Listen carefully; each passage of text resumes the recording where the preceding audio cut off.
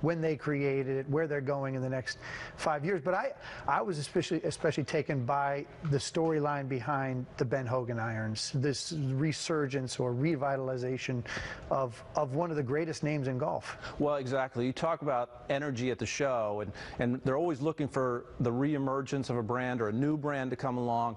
Certainly the Ben Hogan brand has gotten a lot of attention over the years. Probably nobody in golf has been able, no player in golf has been able to sell golf clubs the way the Ben Hogan name has been able to sell it.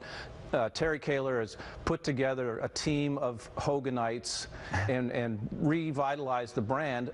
They've launched new irons, and it's a new idea. It's not just the traditional forged blade iron, which it is, classic look, but they brought in this idea of let's have a club at every loft from 20 to 60 degrees. Well, that's the beauty, because you may not need a lot of clubs at the longer part of your bag, so you'll have more gaps at the longer part of your bag. I love it. But tighter at the short clubs where you're going to score.